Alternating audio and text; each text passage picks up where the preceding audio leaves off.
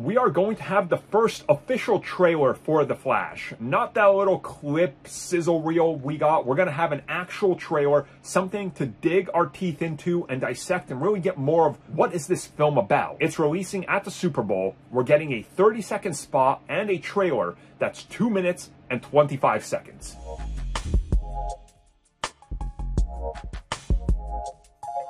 So this is a big deal. There's a lot of money being put into this film. There's also a lot of uncertainty due to the star Ezra Miller. There's just all sorts of question marks. Again, this film could be one of the biggest films of 2023, or it could be one of the biggest bombs. There's no in between there. It's going to be one or the other. So with a high budget and them spending close to $10 million on a Super Bowl spot, they obviously want all eyes on this film. The trailer will release right after it releases at the Super Bowl at 2 minutes and 25 seconds. This is the trailer. You're going to get story elements. You're going to get more reveals of Michael Keaton's Batman.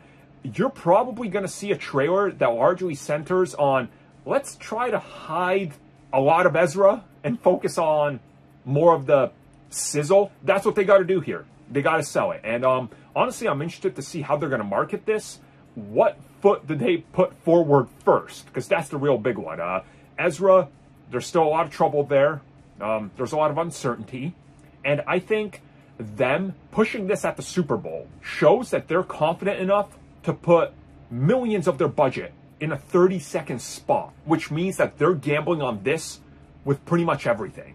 If this film, fails, it's going to be problematic. At least they got a reboot of the universe in the works to some degree, so we'll see what happens. But yeah, it'll be interesting to see how this is handled and what the trailer does for views, because that'll be indicative of the, I guess, appeal of this film. If it starts breaking all sorts of view records, you got something good on your hands. If it starts sliding under the radar, it's going to be problematic by spending that much money and then having to offset that in the end with less marketing for the final film push. It's a slippery slope they're playing.